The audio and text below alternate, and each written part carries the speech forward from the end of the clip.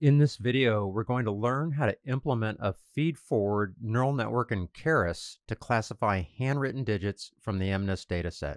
In this notebook, we'll introduce several new concepts in the context of image classification involving more than two classes. This is sometimes referred to as multinomial regression or softmax regression when the number of classes is more than two. Specifically, we'll see how to classify handwritten digits from the MNIST dataset using a feed-forward multi-layer perceptron network. MLPs are not the preferred way to process image data, but this serves as a good example to introduce several new concepts before moving on to covering more complex networks known as convolutional neural networks, or CNNs for short. So let's go ahead and dive in and get started. Since the MNIST dataset is included in Keras, we can use the load data function to load the dataset. The MNIST dataset contains 70,000 images partitioned into 60,000 samples for training and 10,000 for test. Reserving a portion of the data for validation can be accomplished by further partitioning the training data. As shown below, we carve out 10,000 samples from the training data to use for validation. And just to confirm, we can print the shape of each data set after this partitioning, which shows we have 50,000 training samples and 10,000 for both validation and test. In the next code cell below, we're plotting the first three images from the training set just to get an idea what they look like up close, and notice that they're all 28 by 28 pixels. Now that we've loaded and split our data set, we need to prepare it for processing through the network by making some transformations. Recall from our previous video on linear regression, we had just a single input feature. But since we're now working with images as the input, we'll need to find some logical way to represent the image data as a set of features. A naive approach that actually works fairly well for this data set is to just assume that the pixel intensities are the features. And one way to transform the image data into a set of features that we can process through the network is to flatten the 2D image data into a one-dimensional vector. We can accomplish this by reshaping the sample images in each of the datasets as shown below. Since we know the images are 28 by 28 pixels, we can use the NumPy reshape function to reshape the 2D data into a vector of length 784. Notice that we also normalize the pixel intensities to be in the range 0 to 1. This is very common when working with image data, which helps the model train more efficiently. Before getting into the details of the network architecture, we also need to talk about how to represent the image labels. Recall in our previous post on linear regression, the target values were floating point numbers, but when working with categorical data, as in the case of image classification, the target labels, which are typically strings, need to be transformed to numerical values prior to processing the data through the neural network. The process for converting class labels from strings to numerical values is referred to as label encoding, and we have a couple of options for how to do this. We can use ordinal integer encoding, where an integer is assigned to each class, or we can use a technique called one-hot encoding, which uses separate binary vectors to encode each class label. Depending on the data set, one approach might be preferred over the other, but for most situations, one-hot encoding is an appropriate choice. Since this is an introductory post, we'll briefly demonstrate what each encoding looks like so you're familiar with both representations. Datasets that contain categorical labels may represent the labels internally as strings or as integers. However, if the labels are strings, they must first be transformed to a numerical representation prior to processing the dataset through the network. When the dataset contains integer labels for categorical data, a class label file is also provided that defines the mapping from class names to their integer representations in the dataset. This is usually just a simple text file that contains the mapping. As a concrete example, consider the dictionary mapping shown below for the fashion MNIST dataset, which contains 10 classes of various clothing items. The fashion MNIST dataset itself contains the integer labels, which we can verify by loading the dataset and printing out some of the labels as shown in the output from the code cell below. So you can see that the first sample in the dataset is represented as the integer 9, which corresponds to an ankle boot. This type of encoding is called integer encoding because unique integers are used to encode the class labels. However, when class labels have no relationship to one another, one-hot encoding should be used instead, which amounts to an extra preprocessing step that we need to perform. So for example, if we have 10 classes in a data set, those labels are converted to 10 vectors, each with a length of 10. Since the labels from the MNIST handwritten digit dataset have integer labels that correspond directly to the class labels, we don't really require a class mapping file. And further, since the integer labels have a natural ordering, we could use the integer encoding directly if we like. But since one-hot encoding is most often used, we'll transform the labels in the digit dataset to one-hot encoded vectors as shown in the next code cell. Now that we've pre-processed the datasets, we're ready to talk about the network architecture that's shown in the diagram below. This may look rather complicated at first, but we're going to break this down so we can introduce some new concepts and get familiar with some of the internal components in the network. As shown below, the network has multiple layers: an input layer, two hidden layers, and an output layer. First, notice that the input image is transformed from a two-dimensional array to a one-dimensional vector of length 784, where the elements in this input vector are the normalized pixel intensities. The input to the network is sometimes referred to as the input layer, but technically it's not a layer in the network because there's no trainable parameters associated with it. Next, we have two hidden layers that contain some number of neurons that we'll need to specify further below. Each of the neurons in these layers has a nonlinear activation function, for example, ReLU or sigmoid.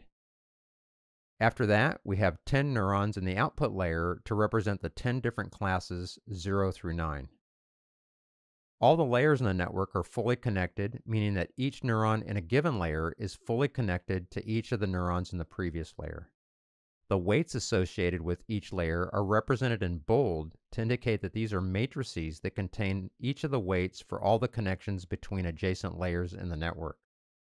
We're not showing each of the individual connections, but it should be understood that there's a connection between each neuron in one layer and each neuron in the subsequent layer.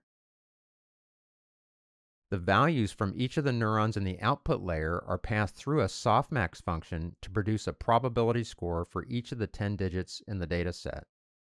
We're not going to cover the details of the softmax function here, but you can think of it as simply a way to normalize a set of inputs. So the raw scores from the output layer are passed through a softmax function to normalize them into probabilities. The network output, y prime, is a vector of length 10 that contains the probabilities of each output neuron. So predicting the class label for a particular input image requires passing the output, y prime, through the argmax function to determine the index of the predicted label. Finally, we have the loss function, and here we're specifying it as cross-entropy loss, which is generally the preferred loss function for classification problems. It's computed from the ground truth labels y and the output probabilities of the network y prime. Note that both y and y prime are vectors whose length is equal to the number of classes, which in this case is 10. Although this diagram looks quite a bit different from the single layer perceptron in the linear regression example, it's fundamentally very similar in terms of the processing that takes place, aside from the extra layers in this particular network. We still compute a loss based on the predicted output of the network and the ground truth labels. Backpropagation is used to compute the gradient of the loss with respect to the weights in the network, and an optimizer, which implements gradient descent, is used to update the weights in the neural network. Now that we have a better understanding of the network architecture, we're going to implement the model in Keras in just a few lines of code. We start by instantiating a sequential model in Keras, and then we're going to use the add method to add two hidden layers followed by the output layer. Notice that when we define the first hidden layer, we also need to indicate what the input shape is for each data sample. Recall that the original shape for XTrain was 50,000 by 28 by 28, but after flattening the image data, the shape of XTrain is now 50,000 by 784.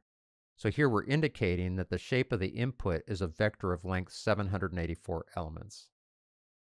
Both hidden layers have 128 neurons, which is a design choice.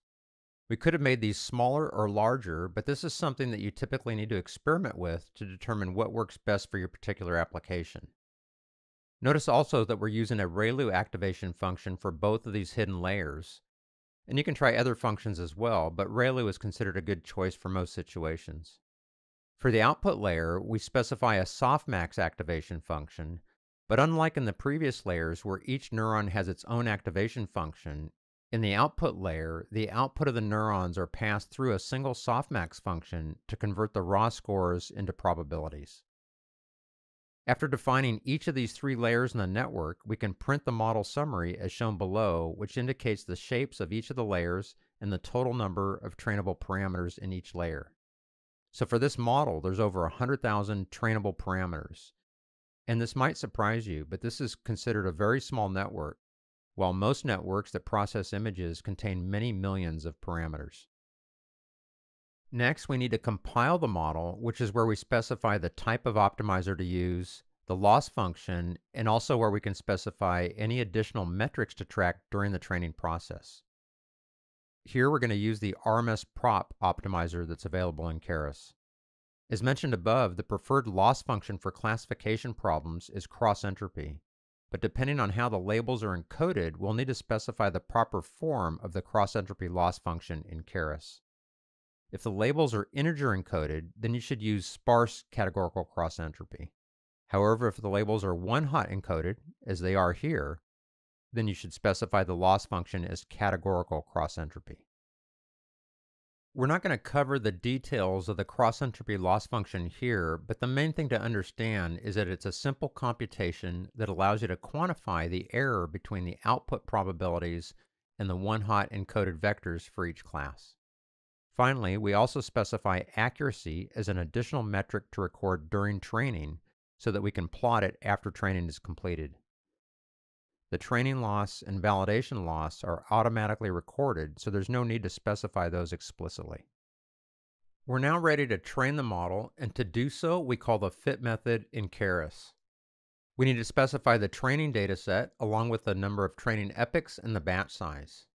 Recall from an earlier video in this series on linear regression that we can use the validation split argument to automatically withhold a percentage of the training data for use as the validation dataset.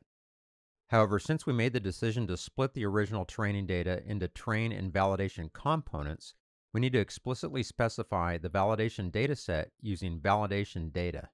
So here we're demonstrating how to explicitly use a separate validation dataset. Notice also that the fit method returns a history object that contains a record of all the training data that we can access and plot later. So let's now continue on and take a look at the results. So here we're going to start by defining a convenience function that we'll use to plot the training and validation losses and training and validation accuracies. It has a single required argument, which is a list of metrics to plot. In the next code cell, we're going to use predefined dictionary keys to access those metrics from the history object, and then call the plot results function to create both sets of plots below. Let's first take a look at the loss curves where the training loss is shown in green and the validation loss is shown in blue.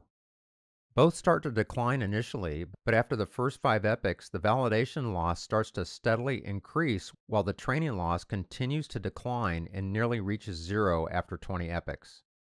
This kind of behavior indicates that the model is doing an excellent job on the training data set, but doesn't do as well when presented with images that it's never seen before in the validation data set.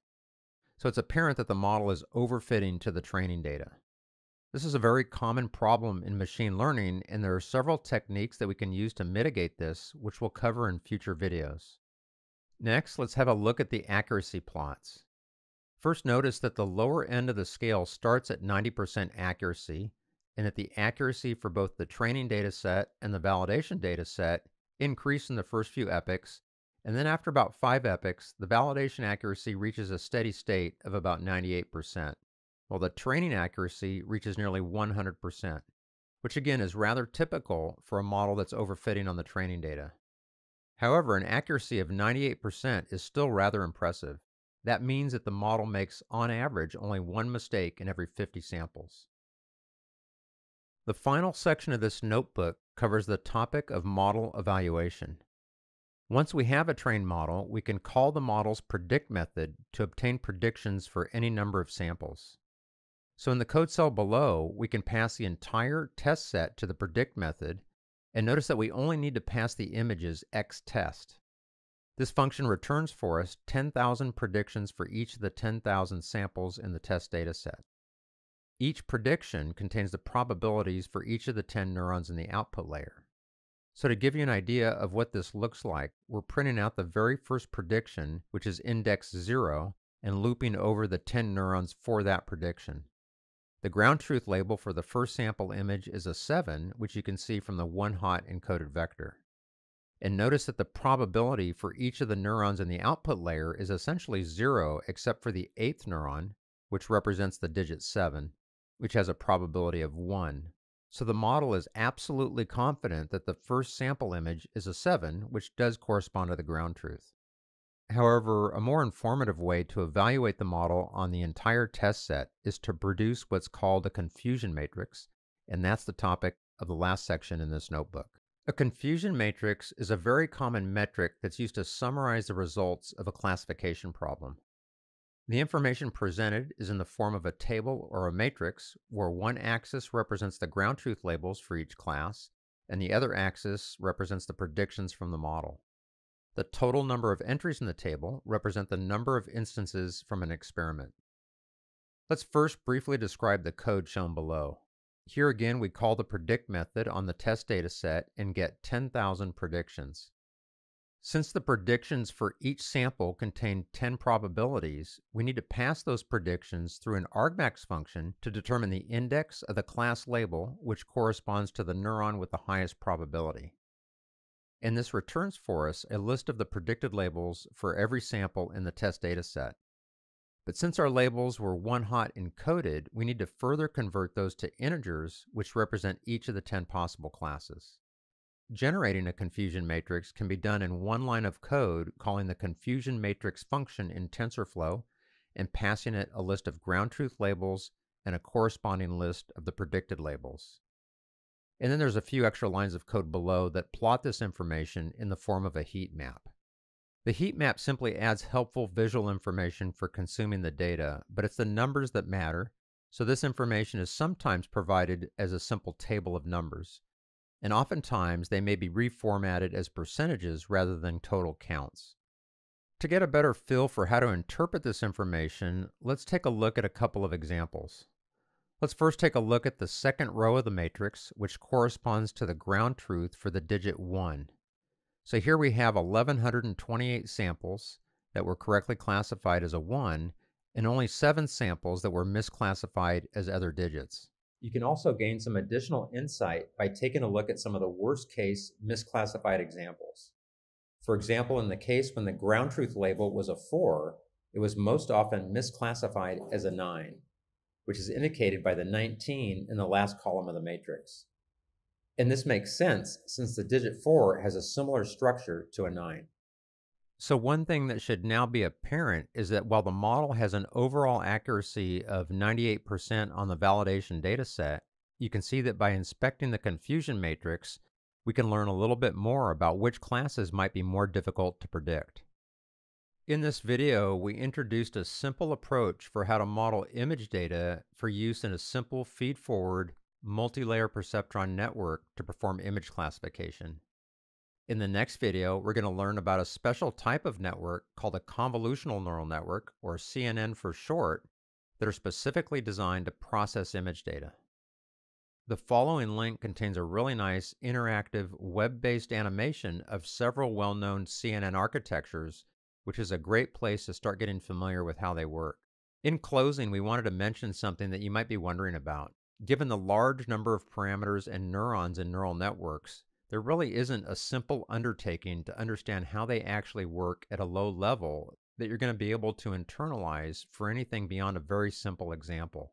They involve millions of simple mathematical operations which have the ability to model very complex nonlinear functions in dimensions that we can't possibly visualize. So rather than trying to make sense of those details, we encourage you to focus on the high-level components. That we define a loss function that quantifies the error between the ground truth and the expected result, and that there exists a methodical way via backpropagation followed by gradient descent to fine-tune the parameters of a network. We haven't discussed how backpropagation works, but it's a well-established algorithm for computing the gradients of the loss function that's baked into all modern deep learning frameworks. And so while it can be helpful to study such material, it isn't required for using neural networks in practice. We hope you found this video helpful. Thanks so much, and we'll see you next time.